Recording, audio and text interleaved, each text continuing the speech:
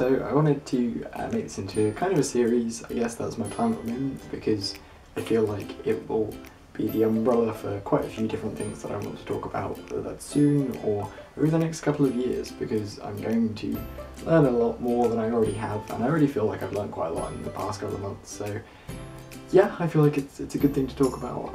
Also, I guess, if there's any of you who are on your way to uni soon, or not sure if you want to go to uni or not, you know, there's added interests there, or if you're at uni or went to uni and you can kind of go, yeah, same. So I have found university to be a massive challenge so far. I'm not gonna bullshit, I'm not gonna give a rose-tinted view of things. It's been a challenge, it's been crazy, it's been more than at times I've been able to handle. And I'm not afraid to say that, you know, there have been days where it really crashed, or times where I felt I have to go home because I can't deal with it for a couple of days, I just need a break.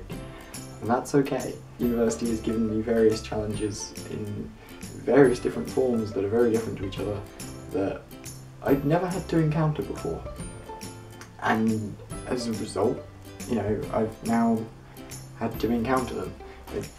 But seriously though, like, I've had to deal with emotional things, with self-discipline things, with controlling my own time things, with money things, with social things, with all sorts of things, you know, and I've not been perfect. I've made mistakes, you know, I've missed a few lectures staying in bed, I've gone over my budget a few times, but you live and learn, and it's what uni's about, and that's especially what first year's about. I wouldn't change a thing, and I'm very glad that I came to university, and I'm very glad that I came to university where I am with the people that I am, because if it wasn't for the people that I've met, and the people that I live with, and the people that I've spent my time with, I would have had a very different experience, potentially, and I enjoyed my experience for all of the challenge that it was. I wouldn't have it any other way. This is kind of more of just sort of an introductory, here's this thing, rather than an actual talking thing, but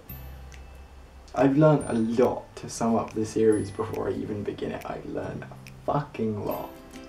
So, yeah.